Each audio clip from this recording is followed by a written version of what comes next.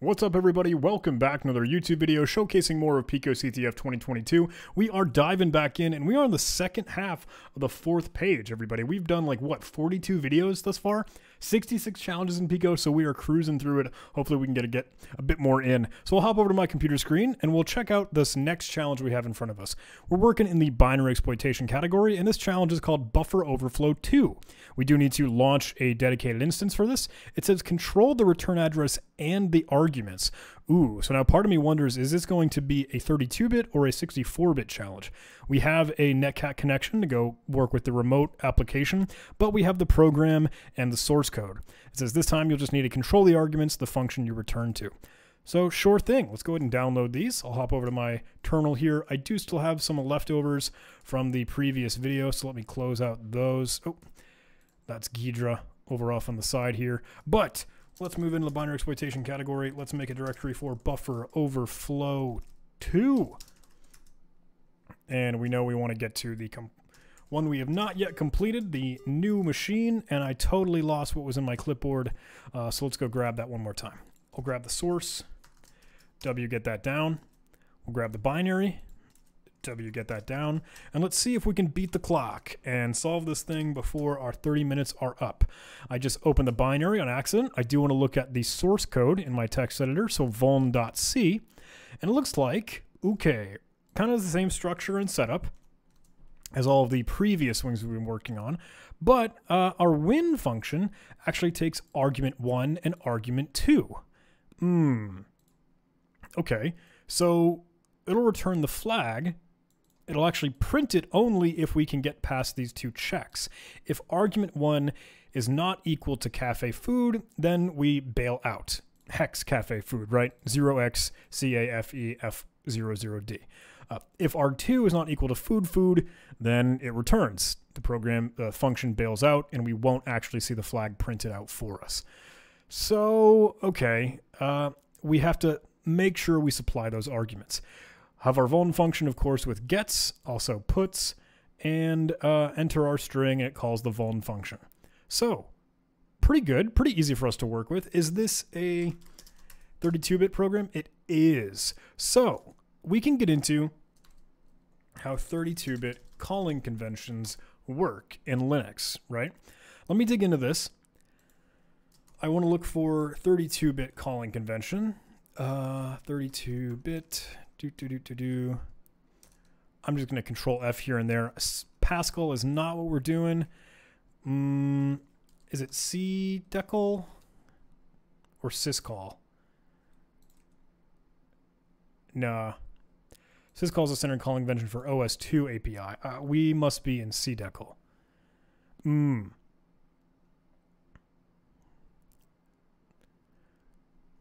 me go take a look here. Oh yeah, okay, this one it should be. The C declaration is a calling convention that originates from Microsoft's compiler for the C programming language and is used by many C compilers for the x86 architecture.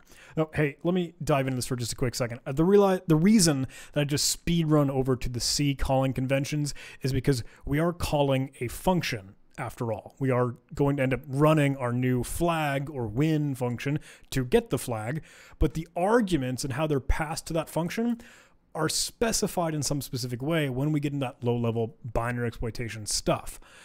Sure, it just happens naturally when our program runs, but because we are now controlling the program, like as an attacker or someone that we do something different with our buffer overflow exploit, we want to be able to make it do what we want. So we will have to pass it arguments to functions that we want to call.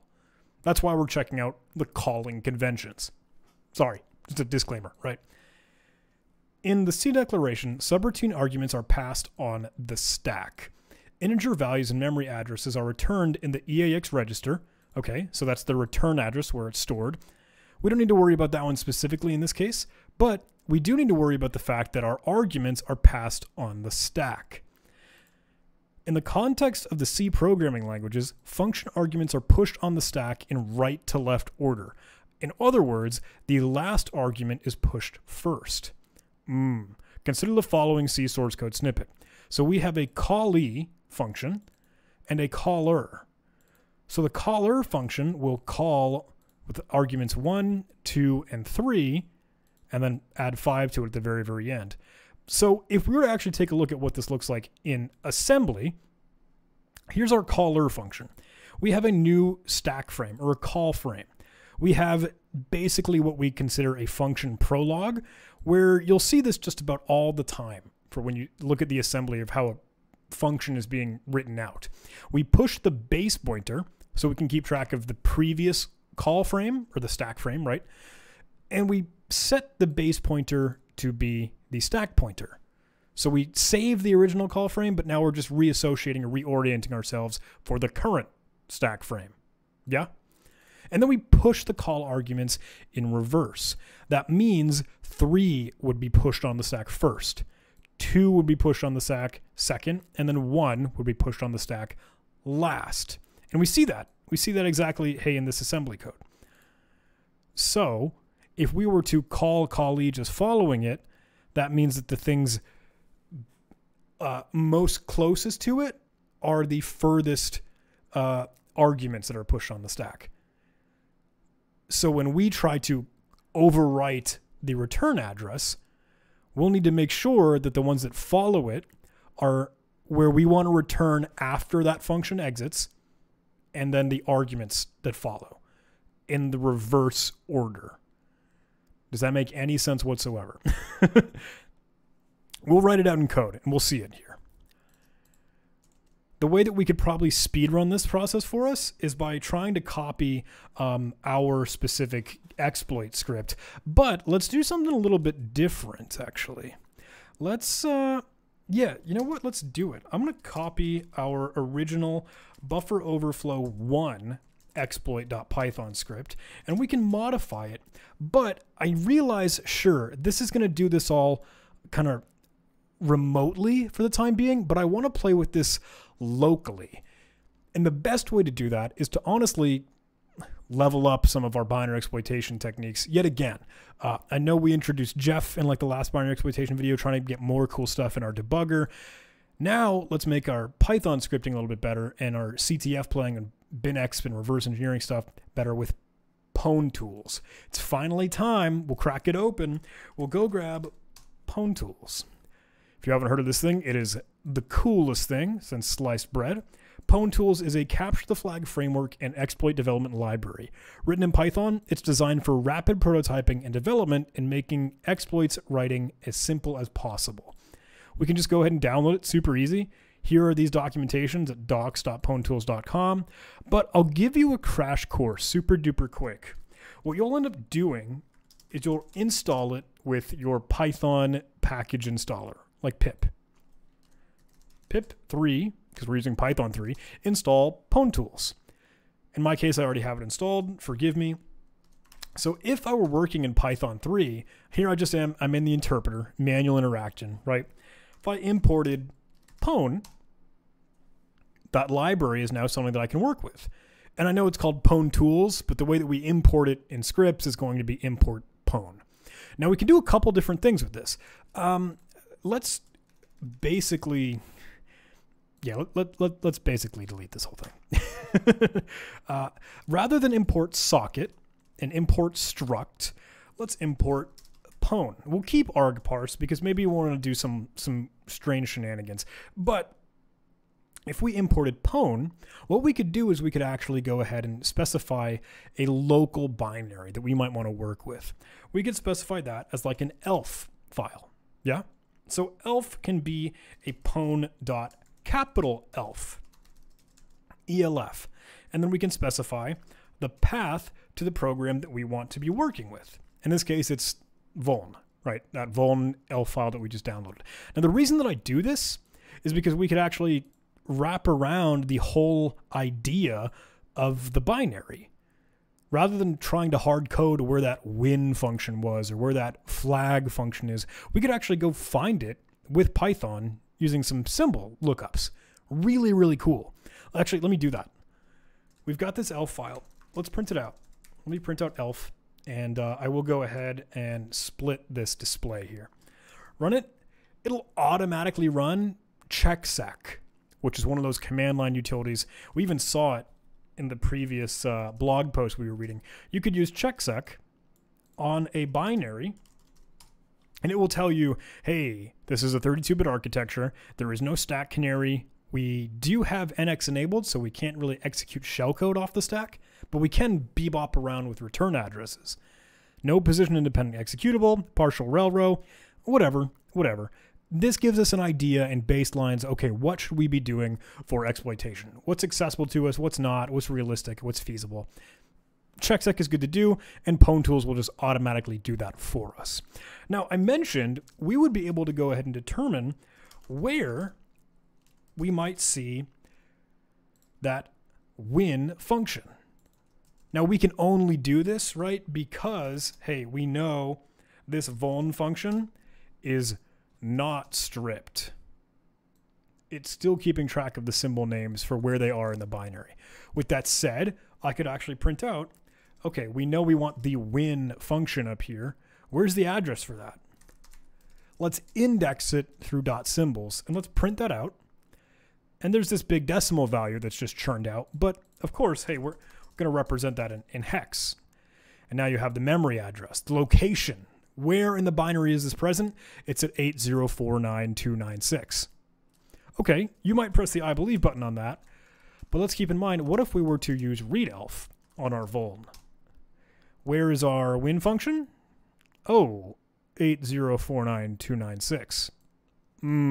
That is the advantage of using our Pwntools library right away, because sure, we can actually access that super duper easy. Now, what if we wanted to interact with this program locally, rather than just trusting, hey, we're going to throw stuff at the remote and we'll never know or see if we get a seg fault or not? Here's what we could do. We could actually specify a new variable and take our elf binary and run it as a process. I'm just going to call it P for the quick and easy sake of, hey, we could type that pretty quick. But then if I run p.elf process, what we could do is we could say p.interactive, and then we can suddenly interact with it at any point we want to. While we could still do weird stuff like, oh, send data to the program or receive data, just as if it were a remote socket connection, but just holding on to it locally. So that's kind of cool. Here, let's p receive. In fact, we don't even need arguments to that. Normally you pass in like a boilerplate, 4096. Hey, Pwntools will do that for you. We can just print out what we receive. Let's try and run that now. I'll do it from the script here. Boom. Okay, I made a mistake. Actually, it's going to tell us right away after we ran checksec. Ooh, we can't execute this thing because it's not marked as executable. Good catch. Thank you, Pwntools. Let's use chmod plus x vuln and then try and run our script. And boom, it says, hey, please enter your string with new lines. Note that it is in bytes, so you have a B prefix before these string quotes, and we enter interactive mode. Very, very cool. If you wanted to decode this so it is no longer bytes and it's just a real string, you could do that just as well. And I'll have to hit Control-C to break out of that on my keyboard. Control-C to quit the program. Please enter your string starting interactive mode. So we can interact with it like AAAA, and it would print it out for us and then end the application. Okay, good enough, right? Now I wonder, there is a super duper cool way to hook this thing to GDB. And I think let's throw caution in the wind here and let's try it. Let's go ahead and create a process and see if we can hook it to GDB. GDB attach based off of it, or can I do it just based off of an elf?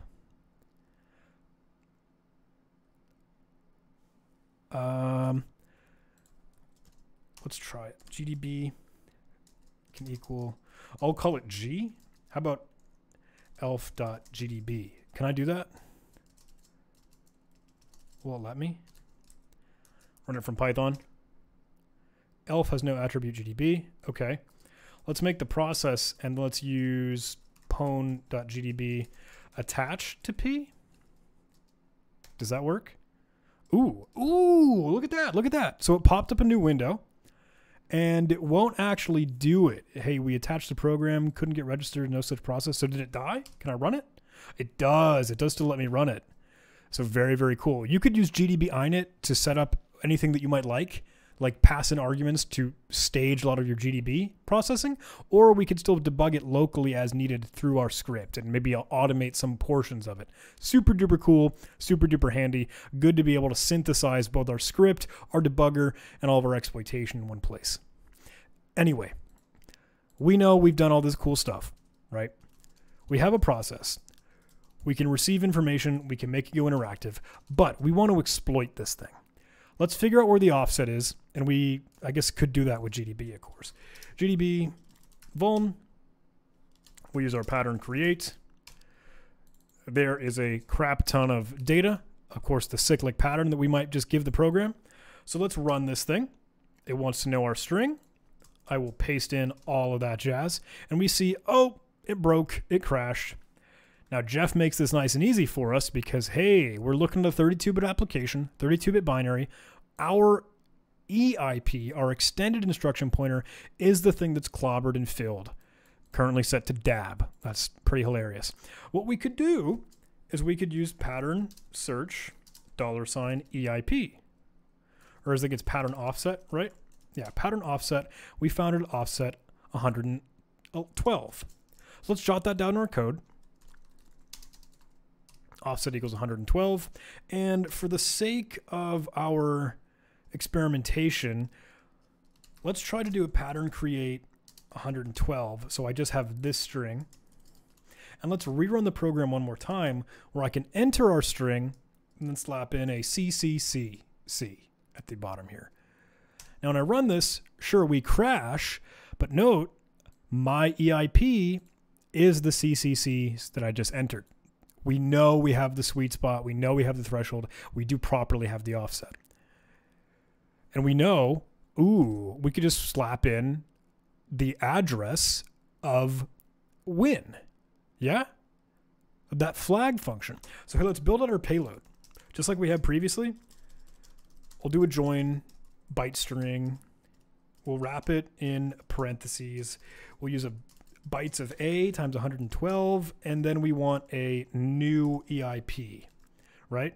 So new EIP would equal the value that we get from our elf symbols win function. Because remember, we don't have to hard code it anymore. We don't need to use readelf because Pwntools will handle that for us. Super slick. But remember, that just gave us the decimal number or the hexadecimal number, however we want to represent it. That's not going to work. We need it in little endian. We could use that whole struct thing that we did earlier with struct.pack, but that was a good built-in way to do it in Python if you didn't have Pwntools. Now that we have Pwntools, there's a quick and easy convenience function for that. Let me search for packing. In util packing, this is a module for packing and unpacking integers. These are simplifying access to struct.pack and struct.unpack.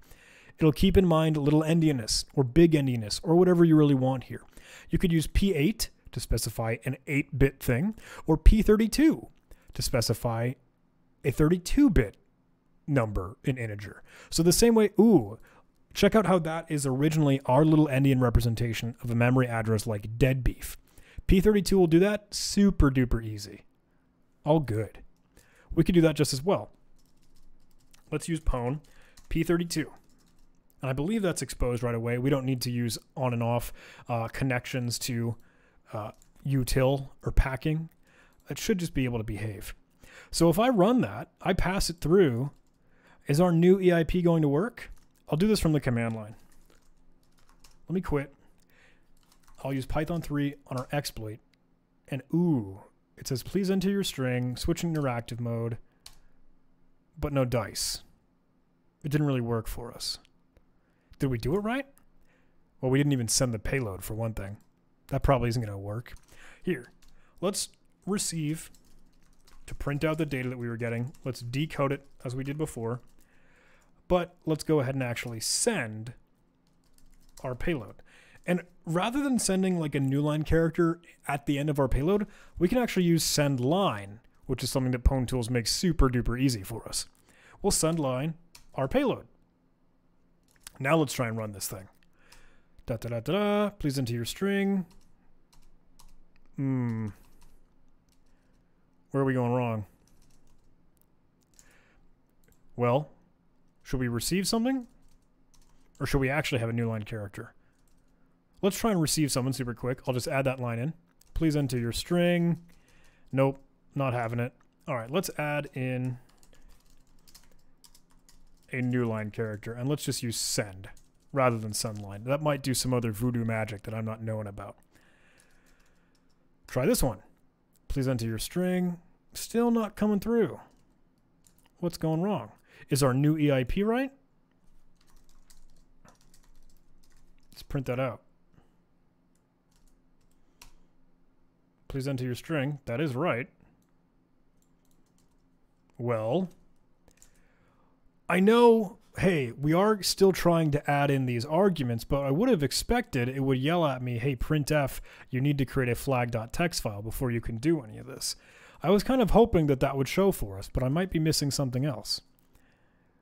What we could do is we could set a breakpoint and try and run this with GDB. Let's use gdb.vuln. Let's disass our vuln function. And let's do it right at the call. Yeah? So if I set a GDB attach statement in our process here, can I actually pass in a GDB init script with Pwntools? That way we could actually have it run commands. Yeah. Or just GDB on its own. I want to look for that. Working with GDB. Cool, cool, cool.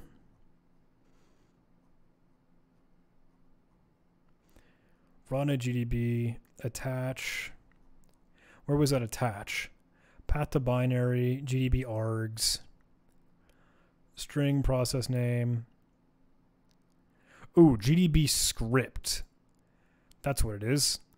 That allows you to do whatever you might like. Is that just GDB script as the argument? So keyword argument, and they use the triple double quotes here to denote a multi-line string. So I'll set a breakpoint at that address, and then I'll try and hit C to continue and actually let it run.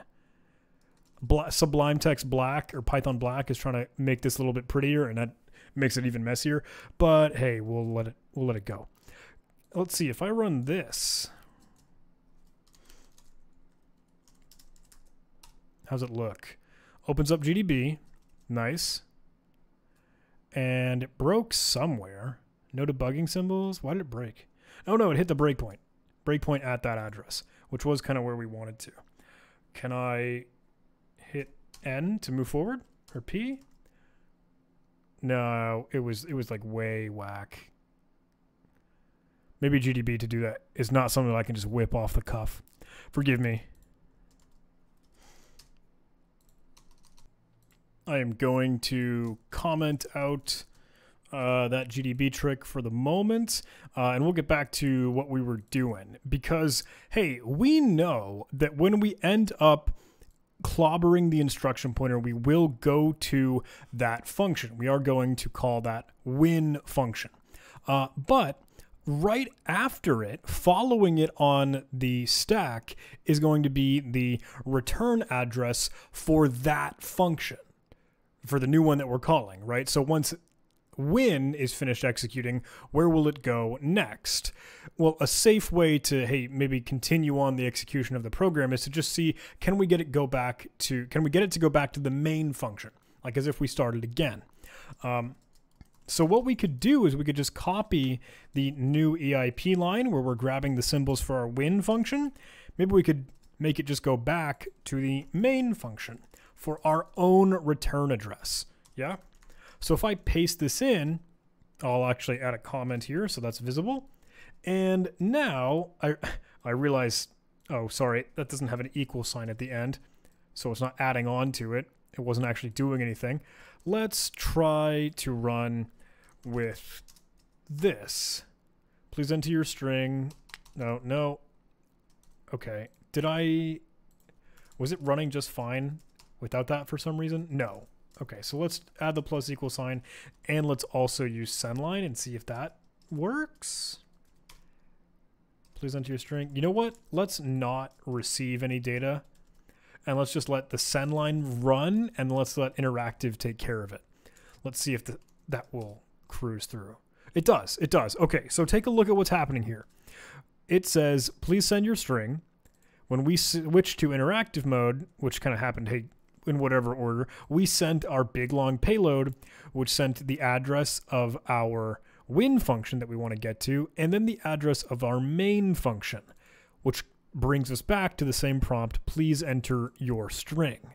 That happened because it's on the stack and how that we're executing this. And actually, what we could do in all reality is try and jerry-rig this thing so that we can actually debug this with GDB. Oh, and we also had an extra receive. Maybe that was the problem. We were receiving twice. And that's, yeah, that must have been why. Here, let me put this back for the moment and remove that receive we had up top. Then if we print the receive, it wouldn't hang on us. Yeah, okay, I'm just an idiot. That's all. Forgive me. And then our receive would probably just printed it out. Oh, did it have an issue? Oh, it tried to decode the bytes, but because it displayed the real bytes now, UTF-8 wouldn't be able to retrieve that. But Latin 1 will. So it's stupid. Encodings are dumb. Just send your payload and go interactive is my best advice to you. I think that's the fairest thing. So, sorry, I know I'm flicking back and forth way too quickly. What we can do is actually take our process and let's not spawn it until we've built out our payload here. And what we could do is we could actually write our payload to a file. So that way we could sort of hack together, hey, let's use GDB and let's have it read in our payload and we can debug it as needed. So if we open the payload as a file pointer, we could actually write the payload that we have. And that way, when we start the process, we could have GDB read and run our payload. And so we don't have to do this stuff and do it through the script. We can still debug it while we give it our payload. So sure, I won't set a breakpoint here, but I will go ahead and set like I'll set a breakpoint on the win function because we should hopefully be calling it, right? And then we'll continue onward. But we will actually, read in from our payload. So these are basically GDB commands that we're running just within our script in Python. Let's see if that works. I'm gonna hit Control B. I'll fire this up. And where are we at? Where are we at? Did we hit a breakpoint? Yes, we did. So check it out. Breakpoint 1 at this address in win. And you can see it right down here. We stopped at this address in win. And we are at the very, very beginning of our win function. So we did, in fact, call it because of our payload. Now, if I hit NI, there we go, for the next instruction, we can see, hey, we push EBP onto the stack. So EBP currently has the value of our A's. I'll hit NI for next instruction again. And now you can see that 414141 has been pushed onto the stack. We set EBP to ESP. So ESP is currently that thing. We set the exact same thing for EBP once I hit enter. I'll hit enter again. We do some magic pushing EBX onto the stack. We do some magic. And then, hey, it's going to end up calling something to read stuff in. Hitting enter again for next instruction. Next instruction, next instruction, next instruction. You know we're going to end up calling the fopen function to actually read in the flag.txt. And did I get to the... So let me be honest, I had to kind of pause the recording and reorient myself because I was getting this way super wrong. If I didn't record the footage, and forgive me, I totally forget. I was in CTF Pico, binary exploitation, buffer-overflow2, and I just echoed, hey, John... or like, please subscribe into a flag.txt. So I created a local flag.txt for me to play with if I didn't already showcase that in this video here. So what that would mean is that we will, in fact, read this file. If I hit NI for the next instruction, and let me go back to my screen. Did I not show that literally whatsoever? Here, believe me, I was in CTF Pico binary station buffer-overflow2, and I had echoed a John, please subscribe into a flag.txt.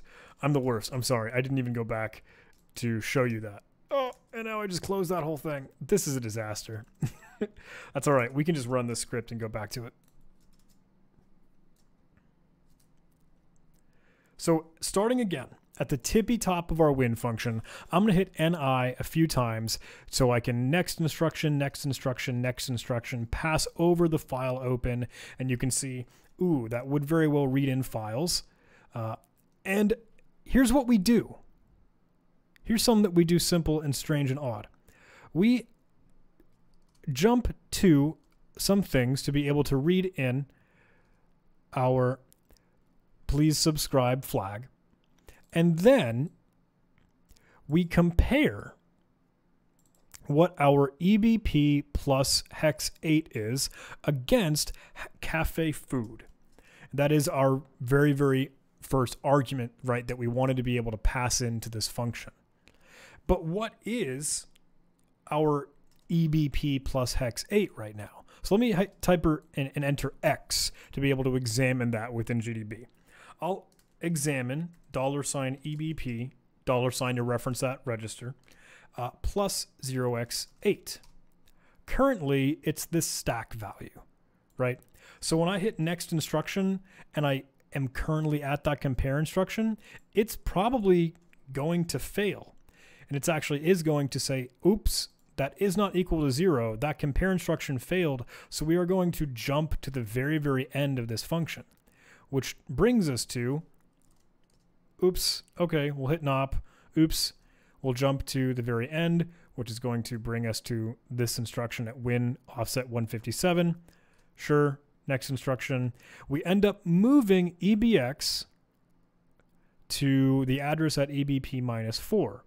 Now, what was at EBP minus 4? Can I check that super quick? EBP minus 0x4. That was our A's. So do we go somewhere weird here? Let's check. Let me hit NI. Next instruction. Leave. That's going to end up doing some strange things to our stack. But by the time we hit ret is going to return and bring us back to the very, very top location on our stack, which is main, because we entered that as our return address thanks to our payload.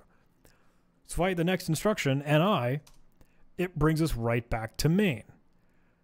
So we know we do in fact have our main return address jump happening and working just fine. And it's cool to be able to see that in the debugger. But we know that we need to now check for our arguments. We need to pass in cafe food and food. And the way that we read about how this worked on Wikipedia is that, okay, this needs things pushed on the stack in reverse order, where food would come first and cafe food would come next.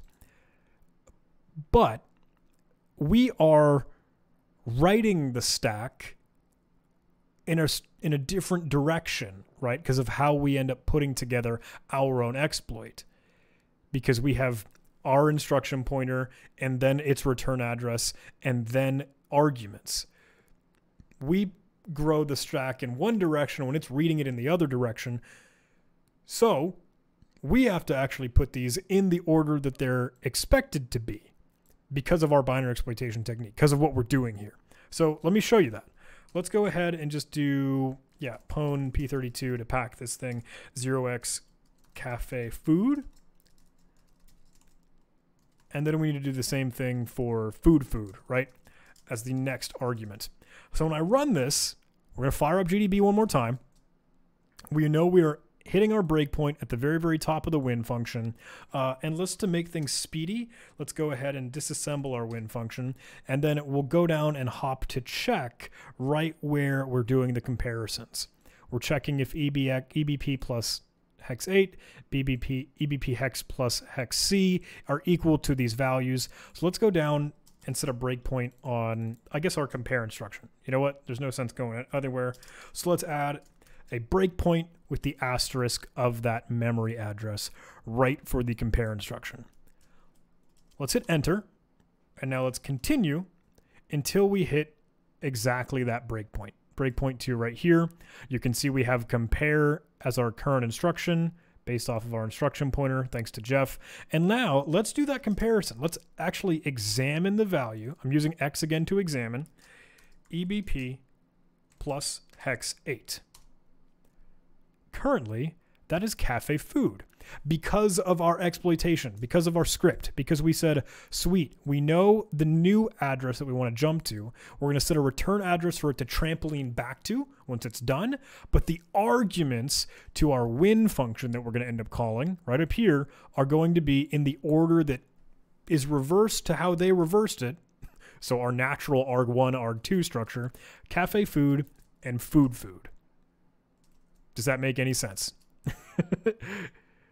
I know I made a big different background there. It's probably a little bit harder to read. So if I hit next instruction, NI, now you can see Jeff says, hey, that was not taken because it's not 0.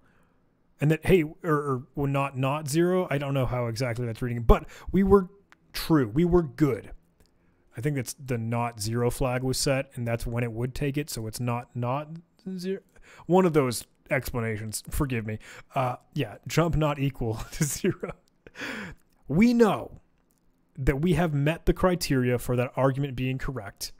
And if I hit the next instruction again, we don't take the jump. We now examine what is our base pointer plus hex C. That is food food, which again meets this comparison, and we won't jump.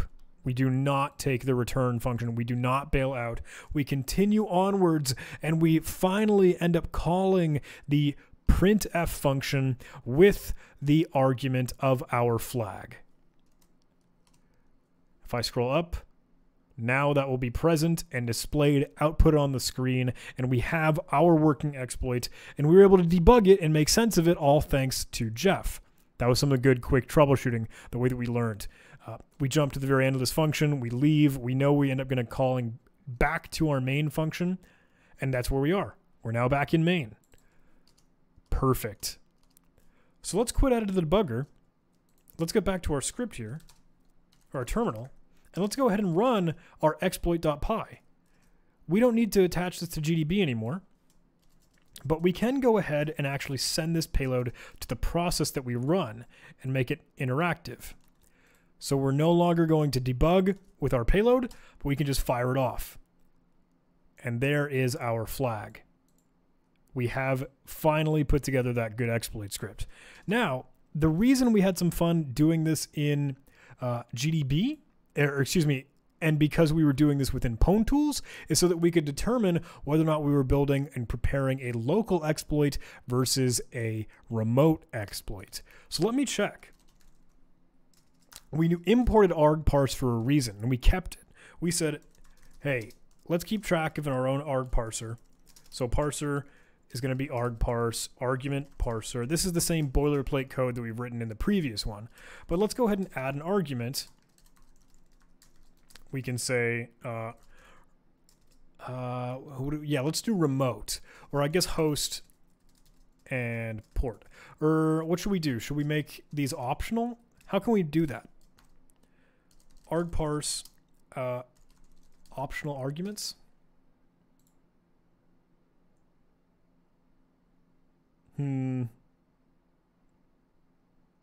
Or just, I guess, we can call it destination. How about that? It sounds pretty dumb, but I guess we could make it limit to 2 options. Is there a way to do that? Argparse, limit to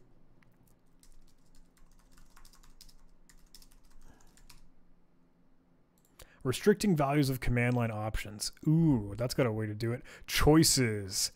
That's the way. How about that? Does it have to be int? No. Does it need it as a set? Maybe. Let's do type to be string. That needs to be literal str, sorry. And then choices can equal local or remote. How about that? So args can equal parser dot parse args. And let me just go ahead and print out our args destination, because I just kind of want to see it. Python 3 exploit. Okay, it does need a destination versus local or remote. We can say local, in which case it'll just return the value. So we could check at the very, very end of this, if args destination is equal to local, then we'll do it locally.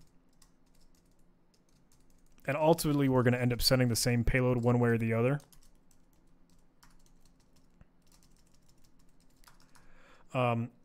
We could also do an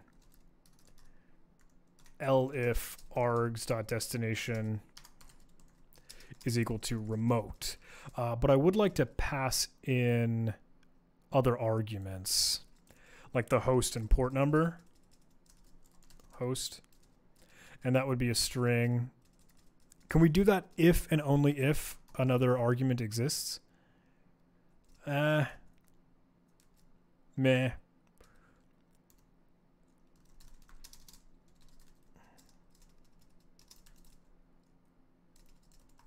I think default would have to be what it is. Port. And that can be an integer. How about that? Does that work?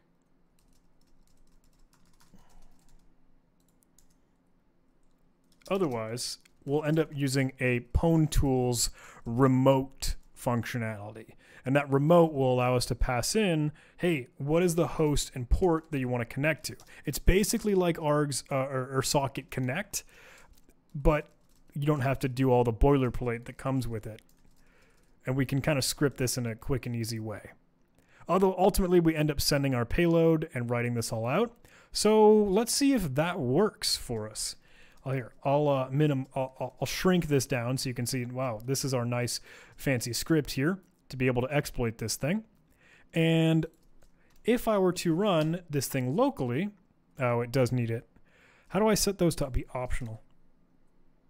Arg parse optional arguments? Is it not just setting a default? Optional. Oh, required. I guess that's it. Yeah. Whatever. Required equals false on those.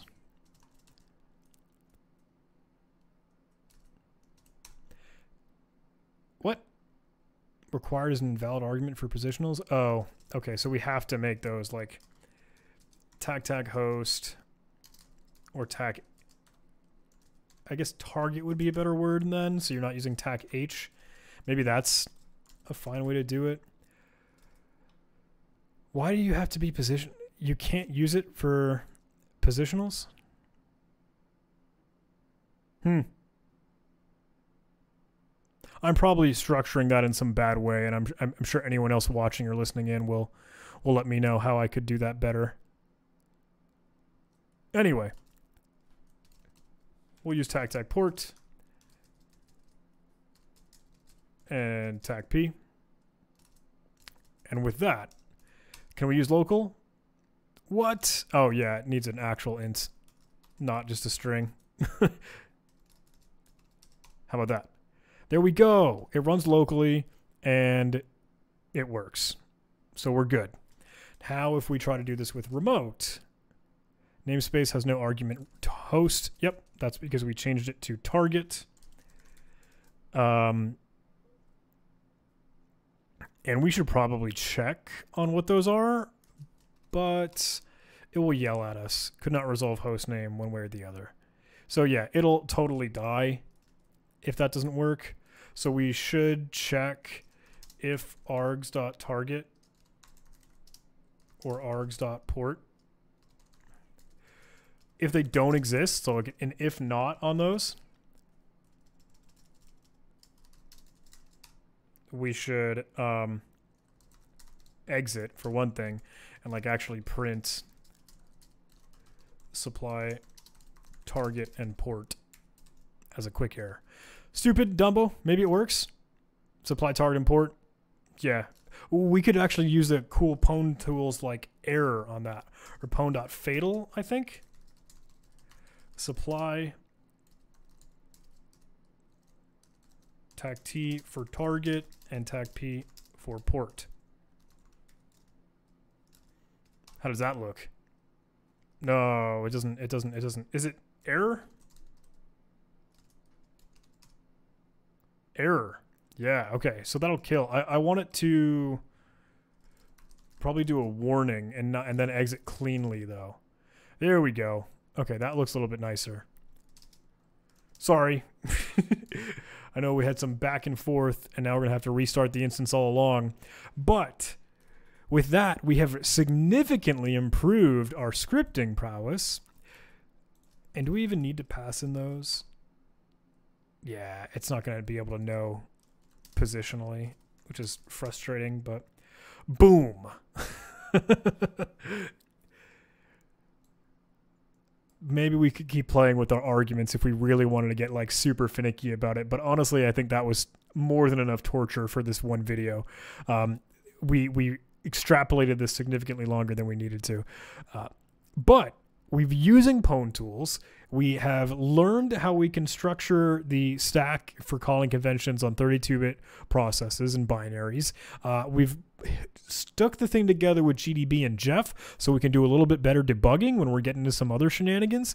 And with that, we honestly can, hey, create our get flag script with this. We can do grep tac oe PicoCTF. And do we even need p.interactive anymore? Not gonna lie, I don't think we do. We should do a p.receive all though, so we can actually grab our binary unflag. Let's see if this churns it out for us. It does not. What's our error here? Receive all. Oh, you know what? We should probably print it out. Imagine that. And then we can decode it as needed. And will that actually work, or will it error? Yep, it'll whine about some of the specific bytes that it was showcasing. So rather than UTF-8, let's use Latin 1 as our encoding and churn all that out. Blah. Okay, perfect. So now we can see the weird oddball bytes, and we can get the last flag at the end, and we can cut through this. Even if we were doing it locally, hey, we get our own flag, but we want to do it remotely, and we want to grep out our PicoCTF flag. It'll cleanly exit. And with that, we have our get flag scripts. Oh, I didn't even save it. Come on. What happened? What? Oh. I needed to get back into buffer-overflow2. Let's run this thing again. Save our script and our flag. And with that, we have this challenge done. So, goodness. Holy crap, everybody. I'm super sorry. I feel like, look, I mean, the fact, so I had to pause. I had to stop. I had to get my bearings and like figure this out and actually do it right because I kept fumbling. And there will be an edit. There will be a quick cut to like save you from that torture. But I hope there were still a lot of really good learning lessons in this, whether it's, hey, using Pwntools and being able to interact with that remote socket in a quick and easy way, using argparse to be able to determine whether or not you're doing a local exploit or a remote one, and then hooking it up with GDB so that you can still debug the payload that you're building out with Jeff, of course, and then knowing ultimately the whole learning lesson of this was how you can control the arguments, how you can control the calling conventions of a 32-bit application in a program. Sure, you can control the instruction pointer, but you can also determine where it goes next with the return address that just follows it on the stack, and then the arguments, right, that'll again follow them on the stack. And while sure, stack normally puts them in reverse order, they're going to look in like normal order to us as we're building it out on our own stack to exploit this thing and perform the buffer overflow. So a little bit of a different ball game, a little bit of idiosyncrasies and gimmicks in there, but I really, really hope there was some good learning lessons, and I'm sorry this took forever, but I just hope you learned something new. I'm going to stop talking, everybody. I think I got to go to bed. I think I got to take it easy. Thanks so much for watching, everybody. If you like this video, please do all those YouTube algorithm things. I would love if you could like the video, comment, subscribe, support, share, etc. I love you. I'll see you in the next video. Take care.